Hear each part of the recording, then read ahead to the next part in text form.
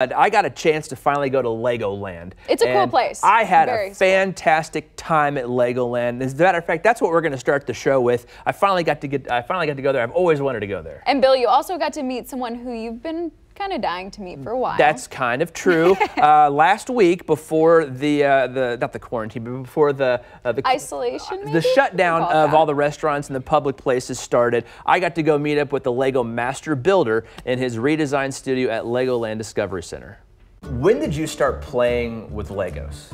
As early as I can remember, probably like 4 or 5. Because I mean, I think my older brothers had some Lego bits, and then I would start playing with them as well. Do you remember what the first thing you ever built was?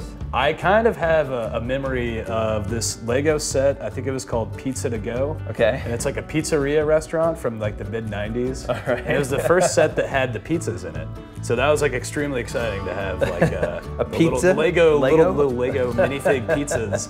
So I have a distinct memory of like putting that together. Fast forward a couple decades, and now you're the Lego master builder here at Legoland Discovery Center, and it all paid off. It all paid off, obviously. Just talk through some of the cool stuff you guys get to do here. And we're standing in your brand new workshop here, right? That's right, yeah. We just had an awesome redesign of the whole space, and we're in a much bigger space now, so we can make much larger, more exciting things. But it also gives the guests a much bigger view into sort of our workspace and the things that we do. There's a new window in which we can talk to guests too, so it's a little more of a closer experience to the guests. Yeah. What we get to make. First off, your organizational skills are amazing. I think we all maybe tried to do this as a kid. What's the one Lego piece that's hardest to find when you need to find it? The Lego piece that's hardest to find when you need to find it is whatever piece you need to find. That's right. At any given time. Which one are you find yourself looking for the most? Well, now we just moved everything around here, so I don't know where anything is anymore. So I'm looking for everything constantly. Yeah. The brick's pretty straightforward. We got all of our basic blocks down here, but more of our modular pieces are up here. But it is great. The first time I stepped into the old workshop, I was just kind of blown away by what seemed to be almost every single Lego piece possible. It's not quite close to that, but it is a lot to choose from, and enough to build almost anything. Then what would be the most unique Lego piece out there? That is a good question. Let me see if I can try to find. Look through the shelves. Yeah. There's so many to choose from. Probably something over here. Some of these bionic pieces are I don't know how much I am enamored with them, but there's some pretty strange pieces that you could do a lot of things with, really. So very cool. Yeah. And in just a bit, we'll take you over to a new part of the Discovery Center and build a guitar inspired by the upcoming Trolls World Tour movie. Well, Legoland, of course, is closed right now to help stop the spread of the coronavirus. Now, when they reopen, I hope you get to check out this really cool new creative space. We're in a new spot here at Legoland Discovery Center. What is this new spot, and what do kids get to do here? Yeah, so this is our new creative workshop. We just sort of opened it this year. And this is a space where kids can come in, sort of get away from the noise, and parents as well, and do some sort of hands-on, one-on-one building with our staff here. So there's a bunch of varieties of models they can build, learn how to build cool creations, some more advanced and some a little easier, and some for the little kids as well. Well, and then I noticed you got the cases in the back, some of the really intricate designs. How many of those did you do? Which ones specifically did you do? Yeah, so I did a good handful of those. It's really a great combination between myself, our former master model builder, and a variety of apprentices and other people we've had here. Which one is your favorite one that you've done over there then? Probably the Chief's helmet. Chief's helmet, yeah, it was the most complicated one to figure out. Yeah.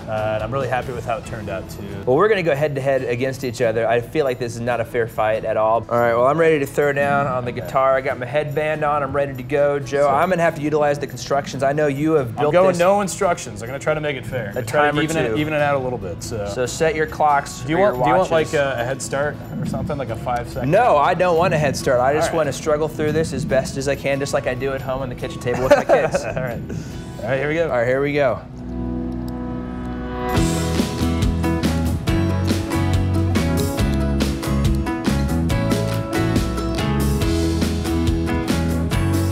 Shoot, mine just fell apart.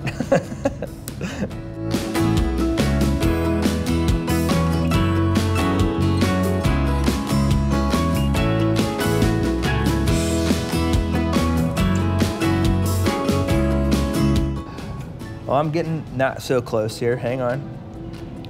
This is gonna be time lapse. It might look funny if I just took a nap or something. Yeah, just go ahead and lay your head down for a little bit, you know.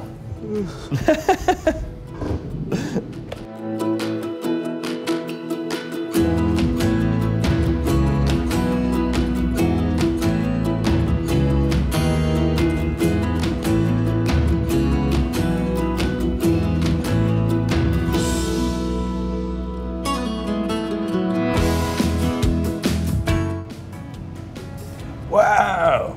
I can't tell who won. It was such a close. I think I got you narrowly. Maybe he kind of beat me, but he's a master builder. He's supposed to be better than me, right? All right, you guys remember back, a couple of months ago, the Chiefs won that really big game? Well, Joe's actually got a pretty cool tribute to that he's working on. We're gonna take you behind the scenes to show you that coming up at the end of the show. All right, can you believe it was just last month that there was a parade for our champion Chiefs? Yeah, that was a lot of fun, but of course, a lot has changed since then. Yeah, no joke. Today, we've introduced you to Lego Master Builder Joe Nunnink, and here's a sneak peek at his tribute to our hometown champions. Hey, you guys remember back in February when the Chiefs won that really big game? That was pretty cool, right? Well, there's a really big trophy that goes along with it, and our buddy Joe, the master builder here at Legoland, is starting to get it put together here. Man, this is fantastic. How tall is this trophy gonna be once you have it all done? It should be 5 feet tall exactly, okay, around there. So. And how much do you think it's gonna weigh? Well, it's hard. It's starting to weigh quite a bit. It's getting kind of hard to move it to where I need to move it sometimes. Gosh, I don't know. It might end up being around, anywhere from 60 to 70, 80 pounds. Maybe. Oh, man. So you did the original big trophy after the Chiefs won the big game, and, it was all over the place, of course, here in Kansas City. We showed it on our show. Right. What kind of inspired you to do this bigger than life version? Yeah, so this is, definitely takes the same shape at the end of the day as the trophy, but this is more of just a monument to the Chiefs' victory specifically. So we've got Chiefs colors, as you can see. The football, obviously, is going to go on here. Not there yet, but working one brick at a time. And then we've got this sort of design. We were going through tons and tons of designs before we kind of settled on one that everyone seemed to like quite a bit. And it's been a really fun and challenging process trying to figure out how to scale this shape up and sort of get everything the way that it's supposed to feel in 3D. So. And is this how you do it, with graph paper and just a little bit of sketching and some time and a lot of thought process into it? Yeah, that's basically the whole story right there. So I've got, the front right there drawn out, and then I've got sort of the side profile, which is a mirrored thing on the other side. So between those two drawings, it sort of tells me everything that I need to know for what I'm building. But yeah, drawing those out was a lot of, again, like I said before, a lot of head scratching. And, And so. when are you anticipating having this project done, and where can people go see it at? It should be done in April, sometime in April, date to be determined, and here at Legoland Discovery Center, Kansas City is the first place that it will be. And again, unfortunately, Legoland Discovery Center is shut down until April because of the city mandate, but hopefully this thing gets over with soon so you can go check it out. And thanks again to Joe for showcasing his new studio and some of the cool projects he's been working on. And of course, now would be the perfect time to work on some Lego projects at home. I know you had a couple favorites you were thinking about. I'm thinking about going home and trying some projects. So.